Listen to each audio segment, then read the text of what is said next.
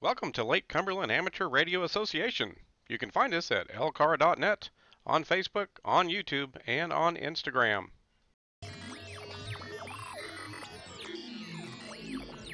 If you're enjoying the videos we're producing here at LCARA, please help our club out by hitting that subscribe button. Also, give us some feedback on our videos. Click the like button, share with anybody who may find it interesting, and be sure and hit the bell icon to make sure you get notified of the next video release. Hey, good morning, folks. This is Chris, KY4CKP, and today we're just bringing out a short little video, kind of a slideshow of some pictures, just to kind of catch folks up on the current state of our emergency communications trailer. We've posted some information on this before. Been working on this pretty hard the last year or so, and even with the current delays in being able to do things in person as much as usual, we've been getting a few things done here recently as well. And so we're just going to start off with a quick look. We were insulating the trailer. It's a regular box trailer. And so we were taking the plywood skin off on the inside. We began to insulate it with 1-inch foam on the sides and the top. And just a quick shot here. I think we covered some of that activity towards the end of last year, probably. So we got that done. Makes a really big difference in the sound of the trailer. Really helps to keep out outside noises and helps the inside sound warmer. If you've ever heard musicians and folks talk about that kind of stuff, so it sounds better in the trailer. So that was a big deal right there. Not that hard. Takes a little time and labor. And just showing this a little bit here, we have all the skins back on, and we're going to get into some newer activities here as well. We also, our president of our club, Don AC4DM, has done some electrical work. He's hooked in thermostat to the air conditioning unit. We also have a heater that we can run in the trailer. We also have portals or ports in the floor that we can run lines in and out, whether it's antenna lines to antennas we've set up, or for things like shore power, anything like that.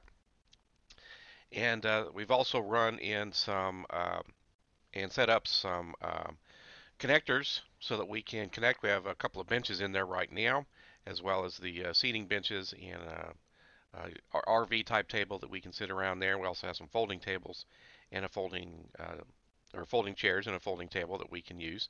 So we've got our Anderson connections on both desks to hook up the battery that's in the trailer itself, and or connect us through to shore power if we have shore power that we can connect to if we're at a campsite or a location that would provide that, or we have our generator, and we can always provide energy through the generator.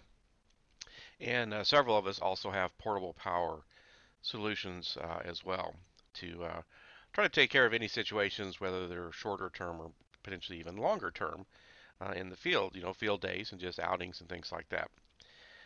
So we also have spent time throughout the last year or so on the outside of the trailer. We put the video up a while ago where we washed the trailer really well, cleaned it up good. We've also been sealing it up. These trailers are built pretty well, but sometimes they need a little bit of help. So we've sealed it up pretty good.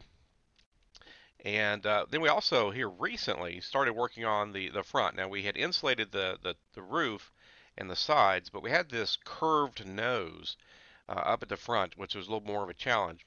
So we've got that insulated, and we also formed a piece of aluminum to go in the slightly awkward shape right there. Put in some bracing, and so we have the aluminum in there now. So that looks a little bit better and is insulated, so it'll help again the overall sound profile and keeping the warmth in when you want it, keeping the cool in when you want it. And so also here very recently, so there's where we were just forming the aluminum for that nose, and we'll see that nose here in just a moment as well, a little bit more of a close-up. But we've finally been able to start getting together and doing a few things, trying to do it carefully and safely. But we got together here recently, as we'll see in another picture or so, and we started painting. This has been one of the long-term goals for this, the insulation, just taking care of any leaks and things. They had put the window in originally and doing some of the additional electrical work. And so we finally got to the painting stage, which was fun. Really brightens, of course, as you know, whenever you paint something. And there's that front piece on the nose of the trailer. But you can also tell that we were painting that day. And so, of course, it completely brightens it up on the inside of the trailer. You're not going to have very much light in there at all. You know, the plywood is not, it's not dark, but it's dark enough that when you don't have a lot of light, if it's nighttime or heavily cloudy that day or anything, the one little window, it just didn't give you very much. And yet we've got those LED lights that hang over the benches. They can give you tons of light, especially now that it's painted. But once you get going with a couple of radios and a couple of pieces of equipment, it's not going to take much to give you just enough light so you can see your dials and your equipment well, without blowing out blowing out your vision or anything. So again, we had some paint. Brian KY4BDP went and got some painting supplies, and a few of us showed up for a work day, and we went with a little bit darker color on the roof and a little bit brighter on the walls.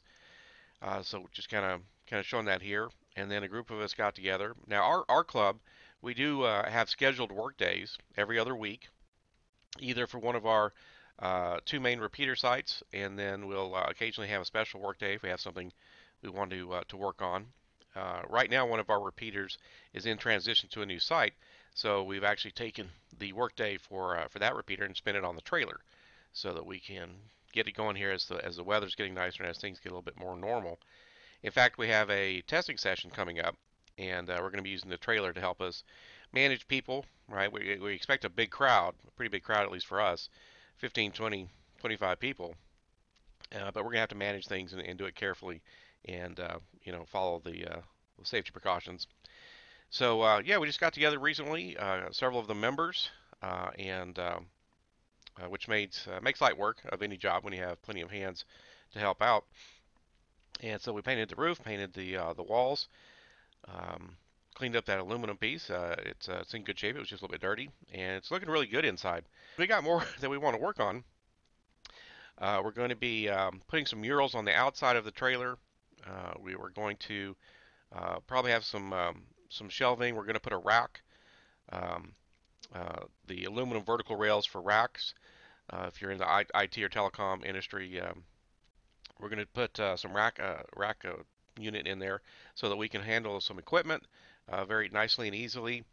And so it still has some things we want to do to it, but we were getting it out last year, and we're going to, of course, continue getting it out this year. I think we're going to get our the pads for the benches that are towards the front, which would be kind of behind us in this picture. I think we're going to get those recovered into a new and matching color. And so it's really coming along, and it's just the kind of stuff that you do in stages. A brand new, just empty trailer can be usable immediately with a couple of folding tables and folding chairs, and it can be usable immediately. And we've been using this, and the club had used this off and on over the years. But now we're just trying to spend a little more time on it and make it look a little nicer, make it a little more functional, sound a little bit nicer. Uh, you know, uh, Brian and I took it out one time during heavy rain, and with those aluminum trailers, uh, we couldn't hardly do anything because you couldn't hear the radios, and we didn't have headsets, I think, that trip. So that's one of the things to be prepared for when you go in the field. Definitely check the weather, and you might might need some headsets and things to help stay productive. But it was a fun trip just to get the trailer out, get experience towing it and using it. And then when you do that, when you actually, that's the thing, folks. When you actually use your equipment in these scenarios that we think about or plan for, once you get into the reality of it, you'll find those areas that you didn't think about, or that they simply kind of turn out differently than you expected, and then you just know what kind of adjustments you need to make. And it just really helps you fine tune what you're going to want to do, what kind of equipment you really want to take or need to take for a given scenario. So that's about it. There's not a whole lot. I got a couple more pictures coming up here. Um, we just wanted to give folks, I know some folks have been kind of following the work we're doing on this, the trailer, and I know clubs all over the country and even all over the world are and have done similar things. And there's some really nice fancy ones out there. But ours is coming along. Brian KY4BDP took the cover for the AC unit and brightened it up. You know, there's a technique to help brighten because it had gotten very yellow. You might be able to see on the bottom there's a little kind of rectangular part that's fairly brown. The whole thing looked like that. That's a little cover piece. And he took it and used a technique that he had seen online and YouTube channels and things on how to brighten up older plastic like that and get it looking a little bit newer again. So he just cleaned it really well and brightened it up. So it looks really good. The AC works really well. So again, that's pretty much it. Just an update for folks on the comms trailer, and we'll be bringing some more videos out. Of course, we're getting really close to 1,000 subscribers, which we really appreciate everybody's support. So that's about it for this one. We'll wrap it up. This is Chris, KY4CKP, for Lake Cumberland Amateur Radio Association, 73.